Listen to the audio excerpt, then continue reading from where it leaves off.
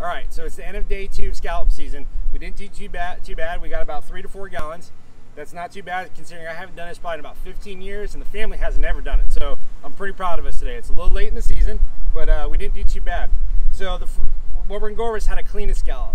Now the first thing you wanna do is as soon as you get back from your boat, go ahead and get the scallops on ice. What this does is this helps numb the muscle and allows them to open up a little bit. So let them sit that way for about 20 minutes. Once you've done that, we're going to take the scallop. Now think of a scallop like a campfire. The bottom is going to be white or orangey color. That's like the fire, the ash of a campfire. So it's going to be down low. The top of the shell is going to be dark color, like smoke or like the smoke coming off a campfire. So remember that's the top. You want to hold the scallop in your hand.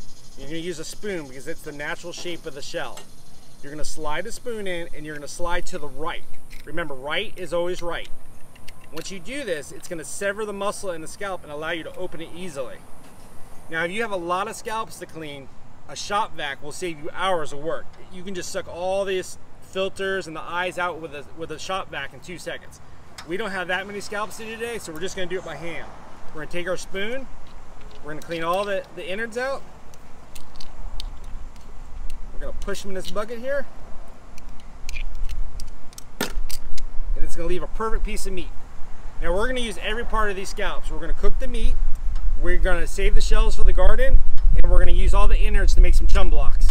So nothing will go to waste with these scallops. Now if you get a stubborn scallop that doesn't want to open, maybe the muscle hasn't completely numbed, you want to use a scallop knife. So you take this, you look on the side here, you find that little opening, and you just pry it in there and give it a little crack. Once you loosen it up, same process. Take your spoon, slide to the right because the right's always right, sever that muscle, and open it right on up. Easy as that.